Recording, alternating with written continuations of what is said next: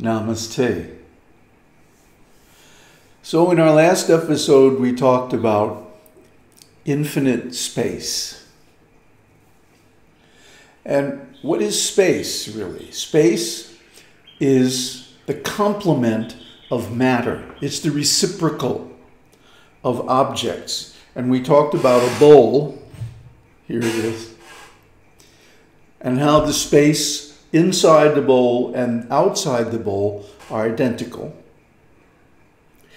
And also how the space inside and outside the bowl traces exactly the opposite of the shape of the bowl.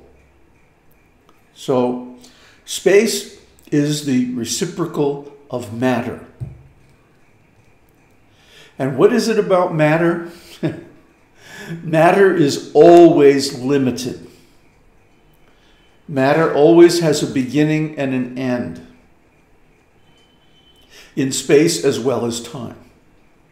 And when we talk about space, it includes time, because space has dimension. It has extent, measurement. So as soon as you have dimension, you have a possibility of motion. And motion, of course, makes it possible to change. Change is how we measure time. So there is no such thing as just space. There is space-time. And this is because of the possibility of space giving rise to measurement. But there's another thing about space that's very important here. Matter is limited. It always has a beginning and an end. But space has no beginning or end. Unlimited space, infinite space, means just that, no limits, no end to it. But since matter is always limited, that means there is much, much more space than there is matter.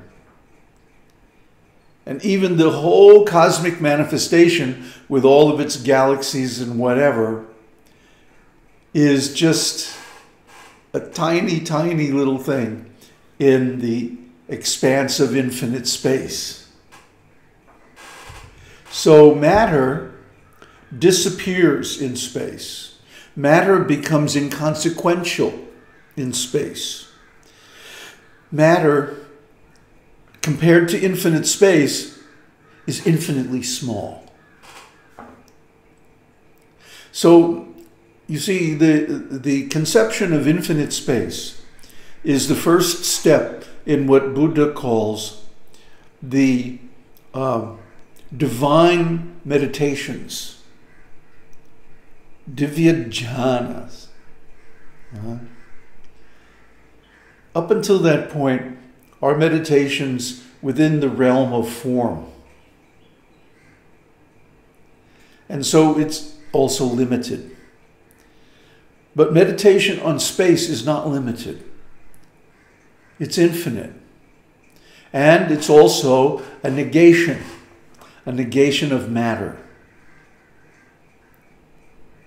So, this jhana, or meditation on infinite space, is our first contact with the infinite, the endless, the unlimited, the timeless. And now the Buddha is going to expand that. So let's continue to read from the Sutta. Further, Ānanda, the monk, not attending to the perception of earth, not attending to the perception of the dimension of the infinity of space, attends to the singleness based on the perception of the dimension of the infinity of consciousness. His mind takes pleasure, finds satisfaction, settles and indulges in its perception of the dimension of the infinity of consciousness. So, if there is an infinity of space, to be conscious of that infinity of space requires an infinity of consciousness. So this is the thing.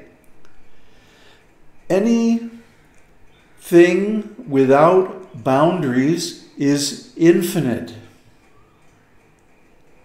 Space is without boundaries. Therefore, it's infinite. Consciousness is also without boundaries. Just take a minute and look at your consciousness. Look at consciousness in general. Consciousness is unlimited. Consciousness can be focused here on the limited body and senses, but it can also be focused on unlimited space. And in that case, consciousness is unlimited. So the difference between limited consciousness and unlimited consciousness is that limited consciousness uses a limited object, and unlimited consciousness focuses on an unlimited object. So when we become conscious of space and also time, because they go together, then consciousness becomes unlimited, infinite. And of course, what the Buddha is doing is step by step bringing us to Nibbana. So he's bringing us, first of all, from the consciousness of the village to the consciousness of the wilderness. From the wilderness to earth. From earth to space. From space to consciousness itself. Now this is where things get really interesting, because if you simply contemplate your consciousness in empty space, or consciousness of empty space, and especially unlimited space, unbounded, infinite space, you will get so blissful you'll fall off your chair. Try it. Don't just take my word for it. All these things that we discuss here are meant for practical application. They're not just theory. They're meant to be realized in the here and now. And this is for your benefit. So you should try these things as exercises, as practices. It's not just a philosophy. It's not just a theory. So let's go on. He discerns that whatever disturbances that would exist based on the perception of earth are not present. Whatever disturbances that would exist based on the perception of the dimension of the infinity of space are not present. There is only this modicum of disturbance, the singleness based on the perception of the dimension of the infinity of consciousness. He discerns that this mode of perception is empty of the perception of earth. This mode of perception is empty of the perception of the dimension of the infinity of space. There is only this non-emptiness, the singleness based on the perception of the dimension of the infinity of consciousness. Thus, he regards it as empty of whatever is not there. Whatever remains, he discerns as present. There is this. And so this, his entry into emptiness, accords with actuality, is undistorted in meaning and pure. So this is wonderful. This is beautiful. This is how we pass from being a human being, basically a bag of meat and bones, it's plastered to the surface of a planet by gravity, to a free being of pure consciousness. This is something very valuable. This is something very important that you should know and practice. This emptiness. Because the monk discerns the perception of earth is not there. It's an emptiness. He discerns that the that the perception of the infinity of space is not there.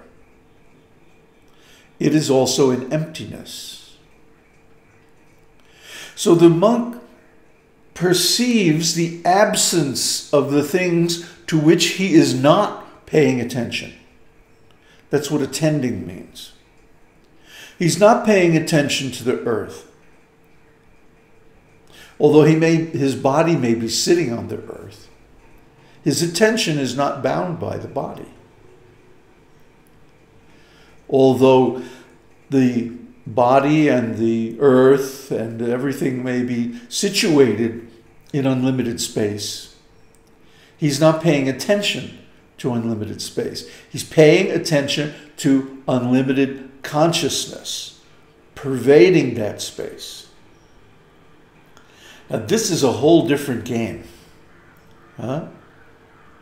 This is the big game. This is the ocean. We're out of the pool now. No more limits. So this is how we get from being an ordinary being stuck in a body to being a free, self-realized being with no limitations. The Buddha is giving us the keys here. Because what are we? We're not an individual. We're not a limited being. We're unlimited. We are the whole. Brahman, if you want to use a positivist term for it. But we're not limited. We're not stuck in a single location. We can be everywhere. Consciousness is everywhere. We may call it the consciousness of God or Brahman or whatever we like, Tao or whatever. But the fact is, there is a presence of consciousness everywhere. And the experience of first path realization is seeing that directly. So the Buddha now is bringing us into the path. The first path is seeing this consciousness everywhere. You can train yourself to see consciousness everywhere. And it's not my consciousness anymore. Because to get to that range, to get to that state, you have to let go of the idea of being an individual, of being limited, of being stuck in one location, of only having one point of view. I remember when I was a kid, I had an accident on my bike. And the gear shift, in those days, bikes had a gear shift on the handle. The gear shift lever went right between my eyes. You can still see the scar, I think, if you look at it in a certain way. There. And anyway, they rushed me to the hospital. And the on-call doctor stitched me up. And he gave me a sedative. So, of course, this is the third eye, right?